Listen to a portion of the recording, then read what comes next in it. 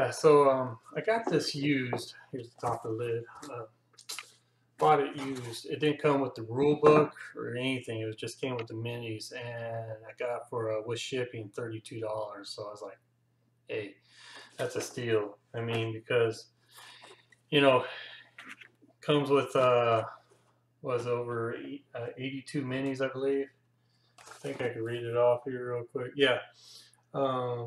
If you bought this brand new, you got a 208-page hardback of Pike and Shot rulebook, and then 82 hard plastic of minis, 58 Pike and musket, 12 cavalry, and 12 infantry firelocks, which you saw in the previous slideshow. The minis look great. They're very well detailed. I am really digging Warlord's miniatures. Kind of always have. You have Warhammer's miniatures, which are great, but I put Warlords kind of almost right up there with theirs. But anyways, what got me interested in this one is I was watching a documentary or whatever of Blenheim, whatever. I think it's through the Marlborough War or something like that. And it was history on Churchill's ancestors and all that, or something like that. So I can't remember what it was. But and it got me interested in it. Of course, I'm gonna look this up, and here you go.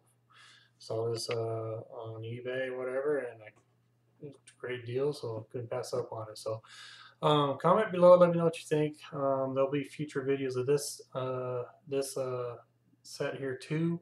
Obviously gonna go purchase the rule book separately. It's pretty pricey. It's between $35 to $45 on eBay or whatever. There is the PDF format over at Warlord Games. I think that was at $25. So yeah, just another thing to add to the miniatures and